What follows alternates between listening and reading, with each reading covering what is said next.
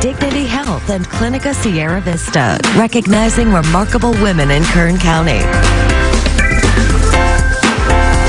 Now, over the last 4 weeks, KGET, along with Dignity Health and Clinica Sierra Vista, have highlighted some truly remarkable women in Kern County. Women who lead, serve, and support others. Women like Lavonne Jarrow, the kitchen manager at the Mission at Kern County.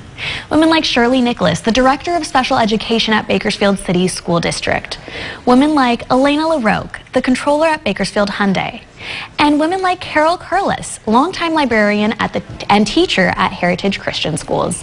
This morning on KGET News at Sunrise, they announced the winner of the Remarkable Woman contest, who will be getting $1,000 to the charity of her choice, and named the Bakersfield Remarkable Woman for 2022. Now, the winner joins us now and is Lavonne Jarrow, and she joins us on Studio 17 Live alongside one of our sponsors from Dignity Health, Robin Manger and Scott. Thank you guys so much for being here. Thank you for having us. Okay, well, you've had a few hours to let it settle. We were just talking about that before we came back live. How do you feel? You know, I feel really good. I feel honored and I feel blessed.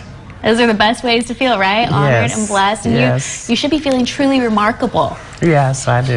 Congratulations on this. Now, for those that didn't get to watch your segment before, tell me a little bit about yourself. What do you do at the Mission? Okay, so I'm a kitchen manager at the Mission. I've been there for 21 years.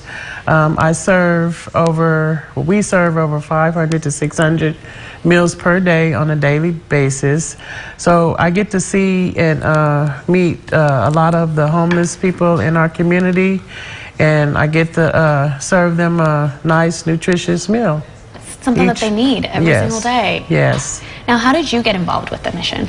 Well, I got involved with the Mission, let's say, about 22 years ago, because at first I was addicted to drugs, and I was going through some bad things in my life. And I remember one day I just prayed to God that something's got to change. And so then, of course, I went to jail, and when I got out, I went to the Mission. And when I got to the Mission, you know, my life just changed tremendously. Absolutely. You know, and I've been changed ever since. And I've always loved helping people, and it wasn't no better way to do it and a place to do it than at the Mission. And to see it come full circle, you know, you were helped by the Mission, and so now to be able to help others at the Mission is probably one of those heartwarming moments and memories for you. Oh, yes. Do you feel like you connect to people that come to the Mission a little bit differently than others might? Oh yeah, because I've been there and done that.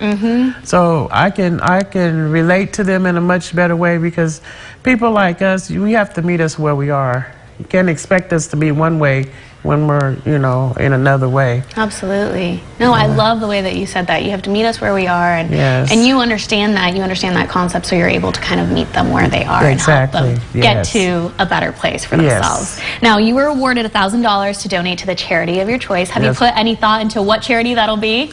Yes, I'm going to donate it to the Mission at Kern County, just so I can give back in a little way, you know, because you know, if it wasn't for them, I probably wouldn't be where I am today, you know, and I was at the Mission, and I'm still at the Mission, and it's such a blessing. And it's no better place to work at. That's amazing. It's no better place to work. So I'm grateful for the Mission.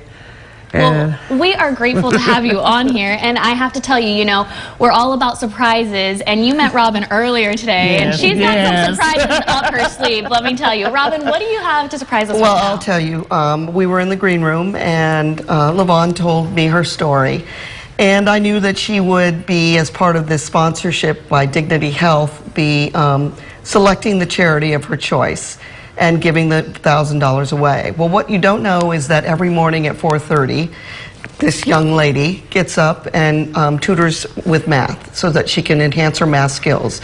She goes to the culinary arts school at BC on her own, just to learn the science. She cooks from her soul. Absolutely. But to learn the science of food and how she can better prepare it and nourish those who need it.